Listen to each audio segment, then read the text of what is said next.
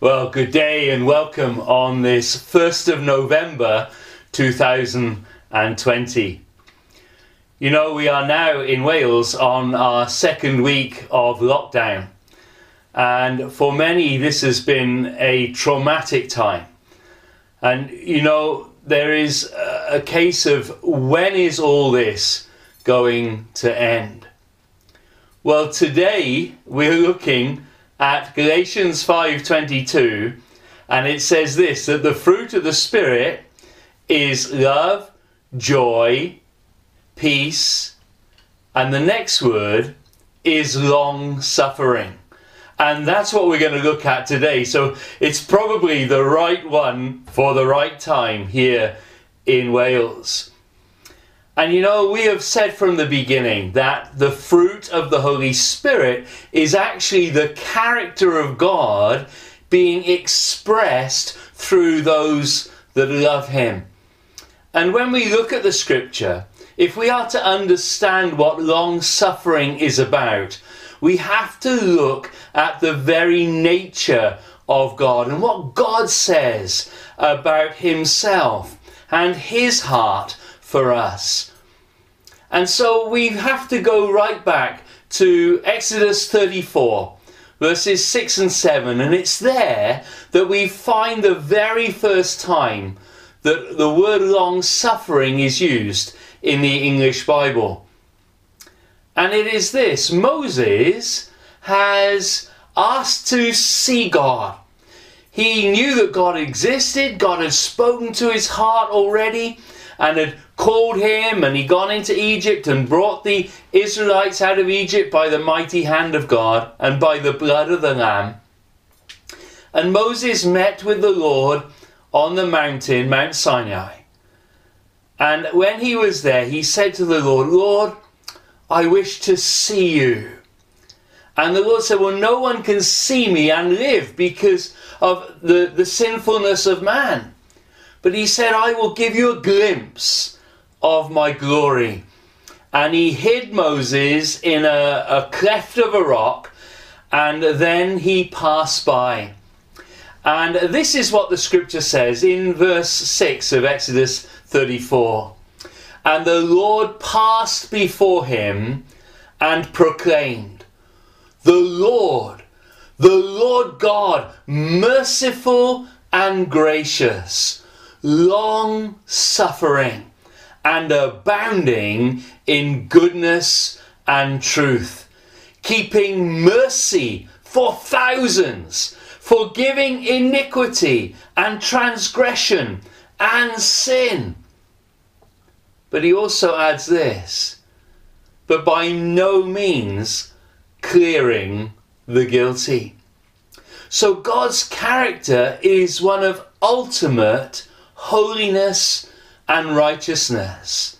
It is a character that is full, abounding in goodness and truth. It is a character that keeps mercy for many. And it is a character that is merciful and gracious and long-suffering. Now, the term of that word sounds as if you're going to be suffering long. And in many ways, that is how this word can be used. Because God had seen the wickedness of his people, and he was putting up with them. But he tells them, at this moment there is goodness, truth, mercy, grace, all those things. But there's going to come a time when I will by no means clear the guilty. Whoa. So God says, at the moment, you have my grace and my mercy, and I'm long suffering towards you. I'm putting up with you, he says. But that time will come when I will not put up with it any longer. You know, well, many would respond to that and say, well, actually, I'm not to be counted among those who are full of iniquity and transgression and sin. You know, I'm good enough. But actually, in Romans chapter 2, Paul, on this very subject, was talking to the Romans and saying to them, look, do you think, O man, that you who judge those who practice wrong, you say, well, I'm better than them, you know, and doing the same yourself, that you will escape the judgment of God? Whoa. Paul says, hang on a minute. While you're looking at others and saying, well, I'm not as bad as them, I'm a good guy, you know?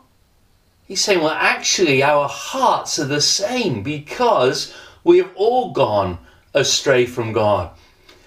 On the way that Paul put it here, it says, or do you despise the riches of the goodness, forbearance, and long suffering, not knowing that the goodness of God leads you to repentance?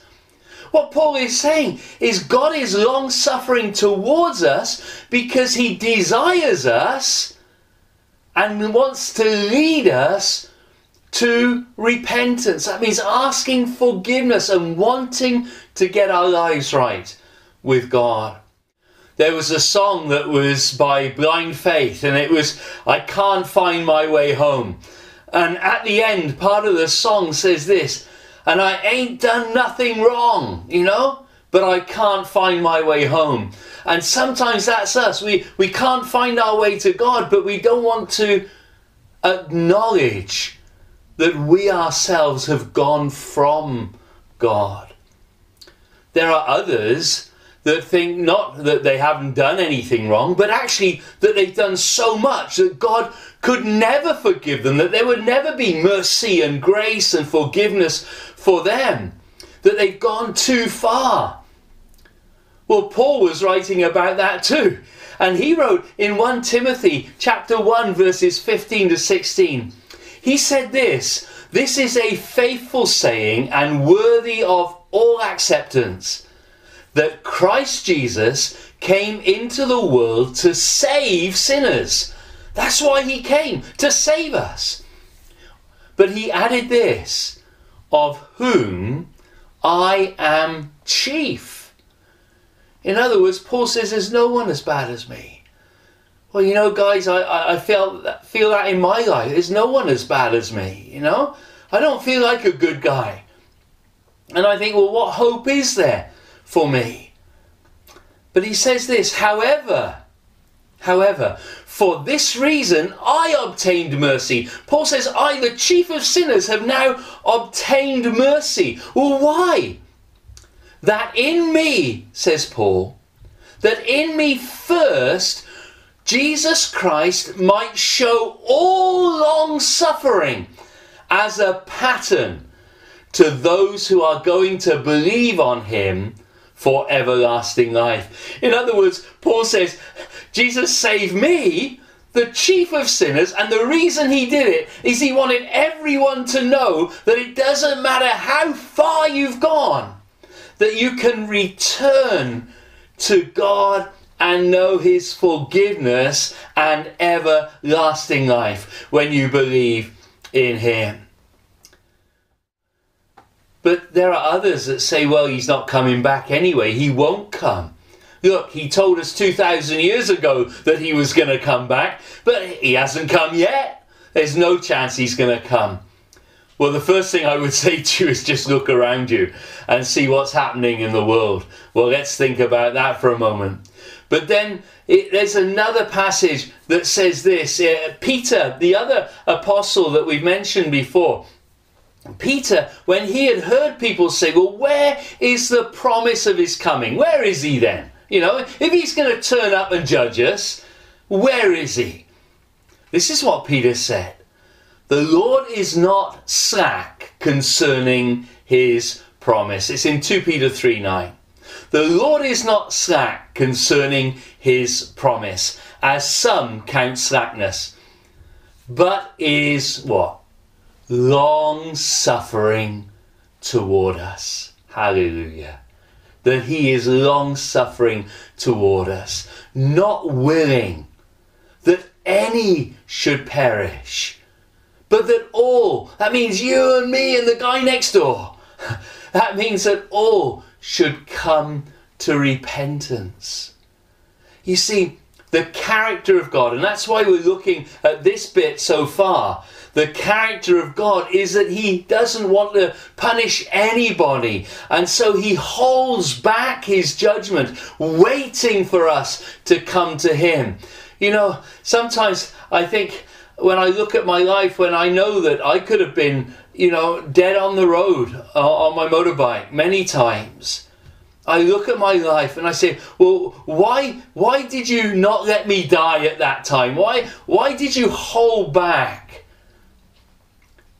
And it is because his desire is that I would come to repentance, that I would come to know the mercy and the grace and the love of God. You see, that's God's heart. God's heart is long suffering.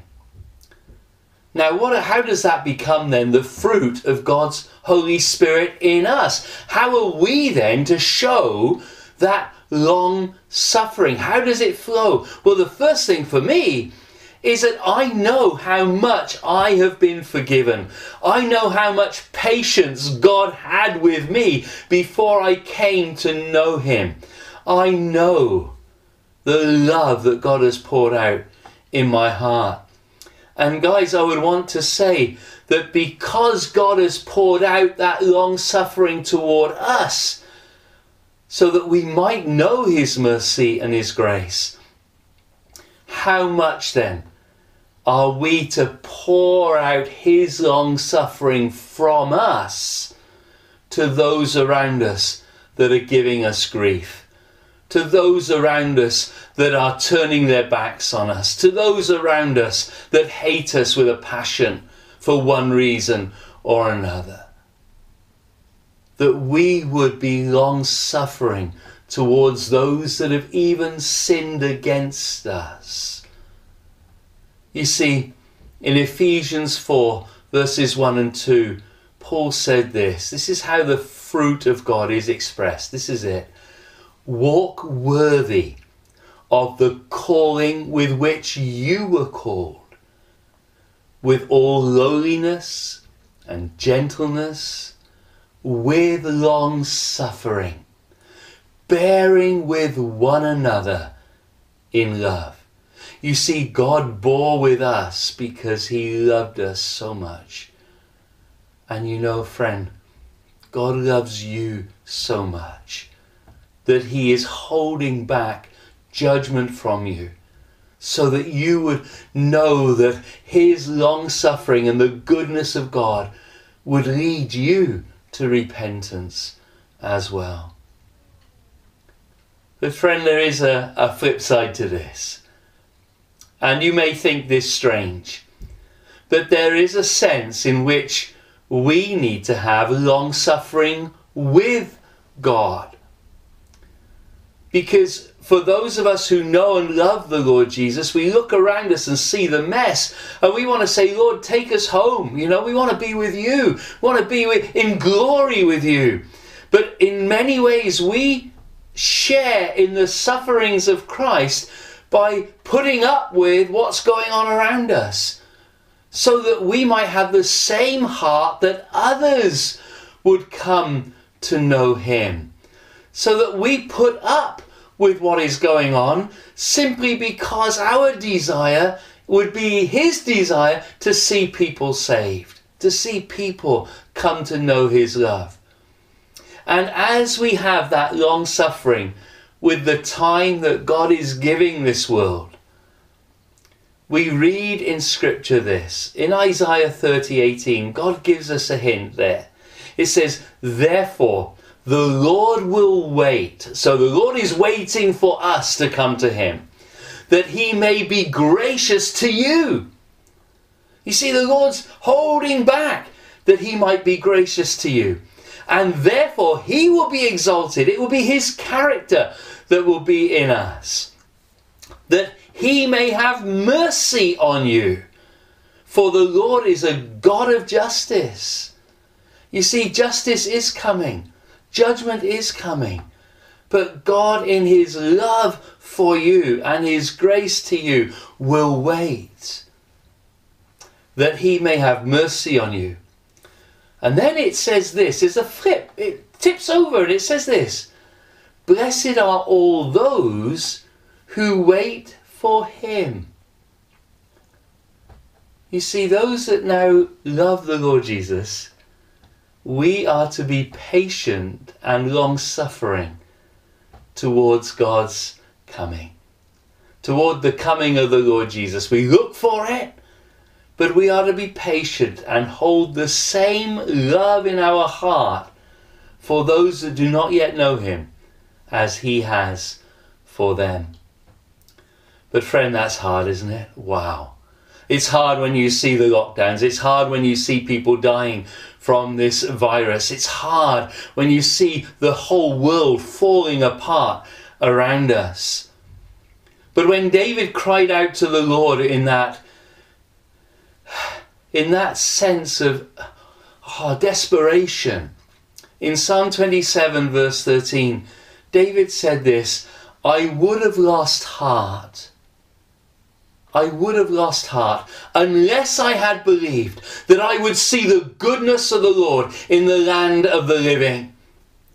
Wait on the Lord. Be of good courage, and he shall strengthen your heart. Wait, I say, on the Lord. Friend, in closing of this short message today, I would plead with you, wait on the Lord. He's been waiting for you for so long. In Isaiah, it says, therefore the Lord will wait. He's been waiting for you.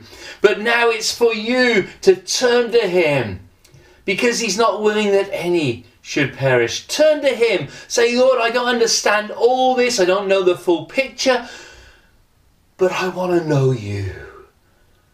Lord, I want to know you and your salvation. I want to know you and your love and your grace and your mercy. And Lord, I need your forgiveness. As we do that, friend, as we come before the Lord, he has made a tremendous promise for us. And this is how I'm going to end today. In Isaiah 40 verse 31, his promise to all those who wait for him is this: but those who wait on the Lord shall renew their strength. Don't you just need that today? They shall mount up on wings like eagles. They shall run and not be weary. They shall walk and not faint. Friend, in other words, God, as you call upon him, as you cry out in the name of Jesus, he will give you the strength, moment by moment, through the next days, because we would have lost heart unless we had believed that we would see the goodness of the Lord in the land of the living. Well, may the Lord bless his word to our hearts. I'm going to ask you to come and pray for us now. Father God, we thank you for the wonderful privilege that we have of coming to you. We thank you, Lord, for your love for us, for your care for us, for your protection, and also for your long suffering.